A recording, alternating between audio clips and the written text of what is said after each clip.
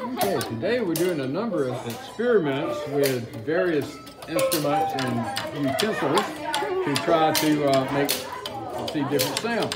And as you can see, we have rulers here with a C-clamp, and they're different lengths. And you can actually hear the different sounds that they make.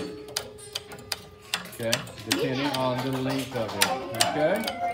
Then we come here, and we just got a rubber band in Braxton. And if you put a pencil up underneath it, it changes the sound. Okay. And I know y'all gonna have a hard time hearing this because we've got a lot of racket going on. There you go. But the more pencils you put under there, it's kind of like the frets on a guitar. It actually will change the chorus.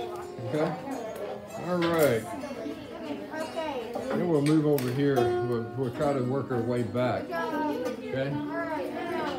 Here we have a ukulele, and they are just the different strings. Do one string at a time and kind of show them.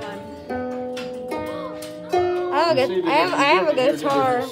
I have a guitar in my room. I don't know how to play it though. Okay. Same here. All right. I lost the paper. Now then. All right. Now Margaret's going to give us the xylophone.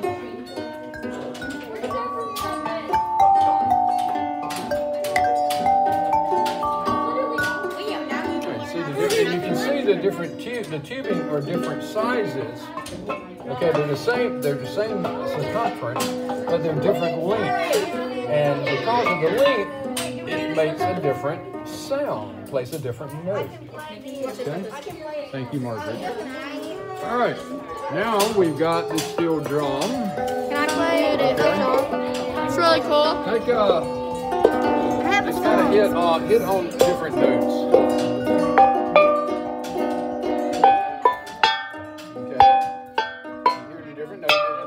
Marked off so you can see what you're hitting, but you see the different notes that it plays, and it makes a difference.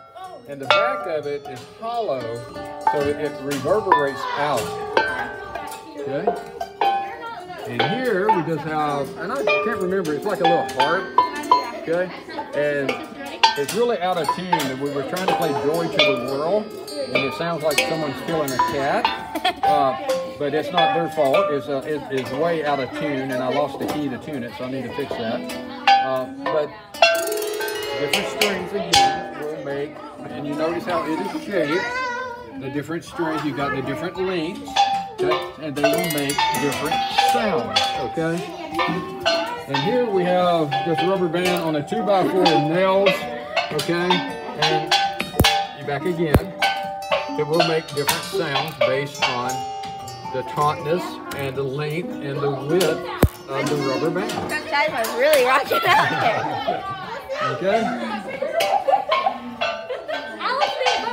And here's Braxton laying on the floor, dodging pencils apparently. Don't do that again. Okay. I will try to film some more when we get started here in a second.